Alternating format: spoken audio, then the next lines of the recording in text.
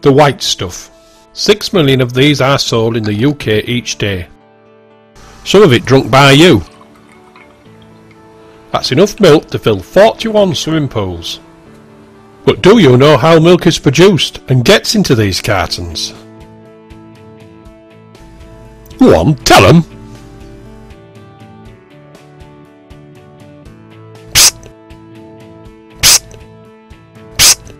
Milk's great for athletes, you know. Are you one?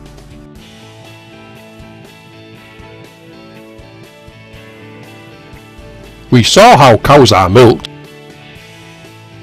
Today we are going to see the milk processed into cream and bottled to drink. The liquid milk must first be heated to kill any bugs. This is called pasteurisation. To extract the cream from the milk, it is spun at high speed in this machine. James is using his skill to get the cream just the right thickness to make single, double or whipping cream.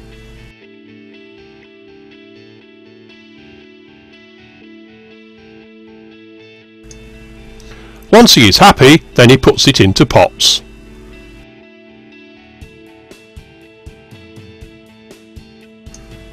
Seals it.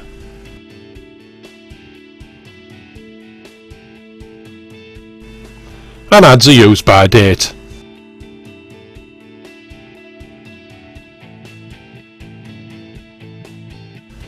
Then it is ready for you to enjoy on your strawberries. Milk which has had the cream extracted then goes to make skimmed or semi-skimmed milk. Whole milk is made from milk which has had no cream removed. Here's the milk being pumped into cartons. The lids are put on here. The lids are colour coded depending on if the milk is whole milk, semi-skimmed or skimmed milk. Here the labels are being added. These are colour coded too.